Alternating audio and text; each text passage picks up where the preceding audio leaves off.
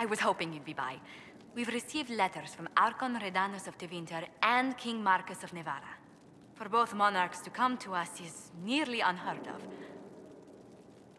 I assume that means they both want something very badly from us. You're quite correct. Archon Radonis requests that the Inquisition, as a neutral party, destroy a venatory cult on the Nevarran-Tevinter border.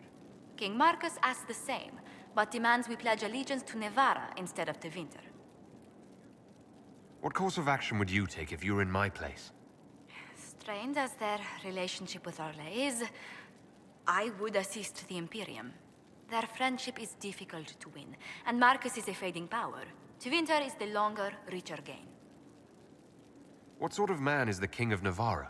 At this point, elderly. Many fear his health will soon fail him. Still, he is a Pentagast. Their dynasty is exceptionally strong in Nevarra. As a Pentagast, will Cassandra be upset if we don't help her relatives? With all respect to Sigar Pentagast, her interest in politics is best described as thin. Why is the ruler of Tevinter turning on the Venatori? He has little reason to love them. Archon Radonis has rightly identified Corypheus as competition. Few monarchs relish a self-styled god showing up to claim their throne. Tell me about Radonis. Like most Tevinter rulers, he's heir to an ancient bloodline, politically shrewd, and a highly skilled mage. Rumor also claims he has an incredibly soft spot for cats.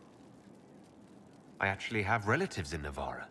If you reason with the Archon, the Trevelyan's can persuade King Markus we should help both countries. Letting the Inquisition curry favor with both Tevinter and Nevarra. Most ideal.